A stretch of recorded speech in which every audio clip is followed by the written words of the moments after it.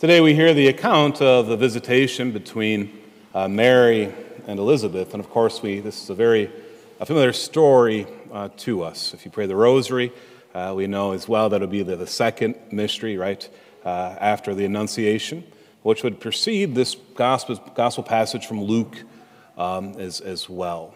And of course, in that gospel passage from Luke of the Annunciation, what happens? Well, Gabriel appears to Mary and tells her that she's going to bear a son. It's going to be the Savior of the world. Emmanuel, God, is with us.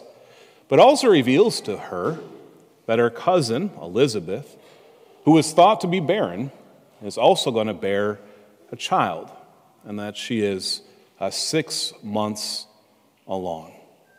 And so we pick up that passage right, there in Luke chapter 1, verse 39. What does Mary do when she hears this? Mary set out and traveled to the hill country in haste.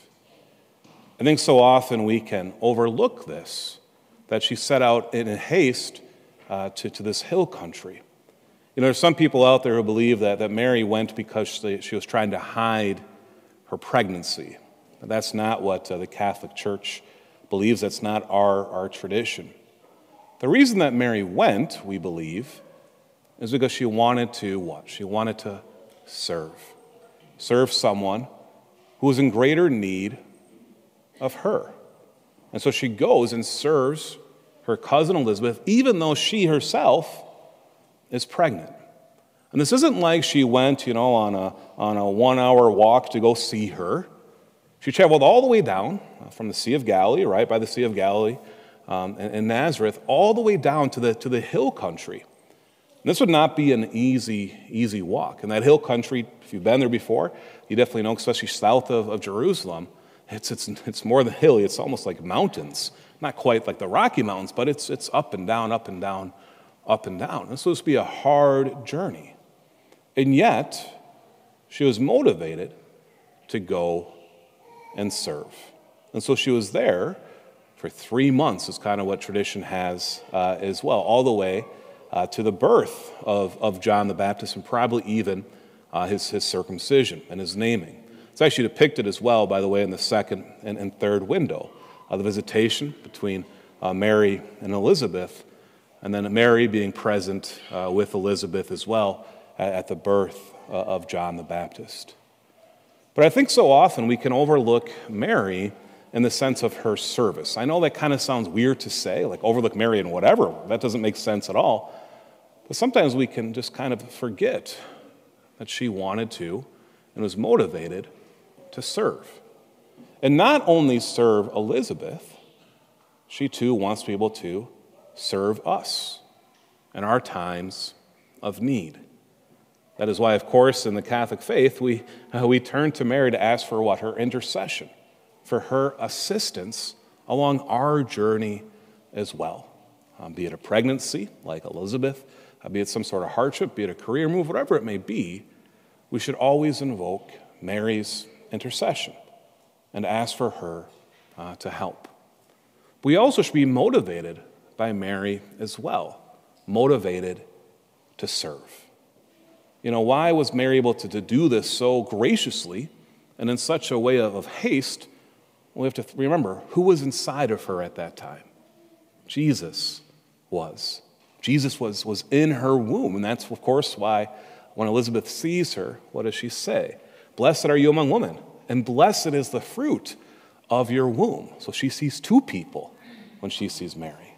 She sees Mary, but also sees Jesus. And that Jesus has become, once again, that she is bearing him, a living being, inside of her.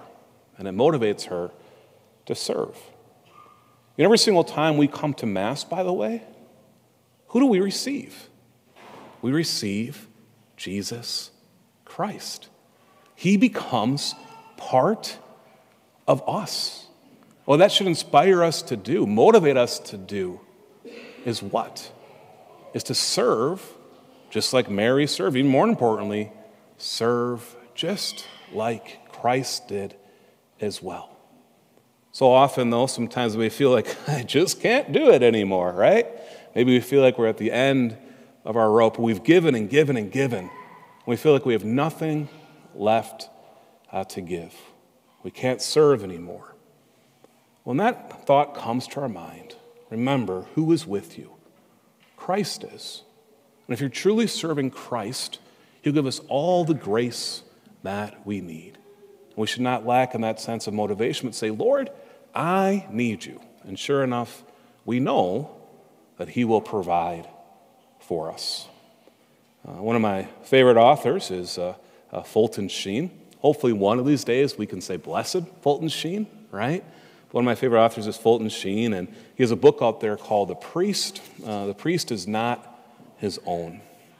There's a line in there where he says, when you have nothing left to give, you're able to give the best. He says, because when you have nothing left to give, then it's Christ doing it all. Then it's Christ doing it all. And so for us, once again, when we feel these times in our life maybe, we have nothing left to give, and we have hardly any energy left at all, let Christ be the one that motivates you and works through you, and he will provide. We know this. You know, this week, of course, can be stressful.